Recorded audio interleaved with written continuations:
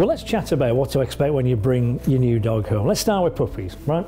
It's a big deal for a puppy. It's the first time they've been away from mum and all their little litter mates, so it's a bit weird, frankly.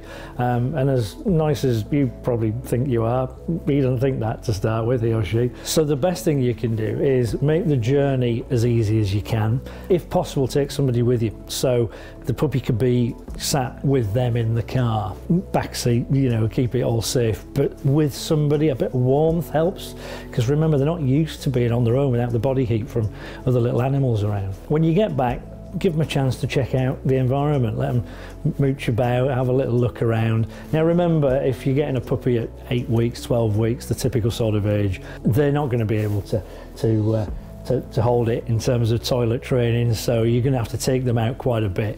I would take them out at least once an hour, but show them round the place, you know, show them, look, there's a garden, there's the kitchen, let them do their thing. If the breeder gave you an item of the bedding, perhaps from where they came from or something like that, something that's got the smell of home, that's brilliant, because you can put that in a bed and hopefully they'll be tired and just snuggle down. So if it looks like they're going to go to sleep, let them sleep. Just you know, let them have a little settling down time. Your first night, frankly, well, you're probably going to lose some sleep. You might be lucky, you might get through the night. It's a bit like babies, you never know.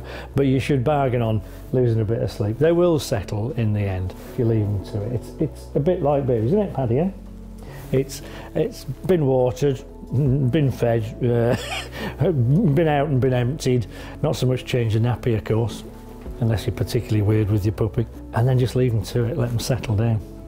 So, quite different if you've got an adult dog who perhaps is a rehome dog. The big deal there is they just don't understand where home is. I need to run around this place, I need to escape and find out where home is compared to this.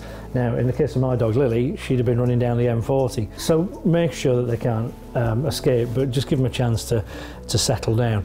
A thing you can't do with puppies is over-exercise them, really important that. With a rescue dog though, assuming they're a bit older, a great thing you can do before you get them into the house is give them lots of exercise. With Lily, as soon as I got her in the Land Rover, 2 miles down the road, I'd spotted a sort of common area, so I got her out, give her a good old walk around with the lead. He's going to leave us, but that's fine, we'll carry on talking.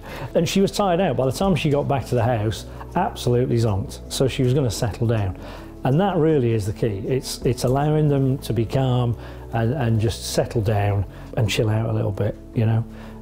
Loads and loads and loads of positive experiences. So if we're talking puppies or rehome dogs, that introduction back to home has got to be as positive as you can make it. That's the overriding thing.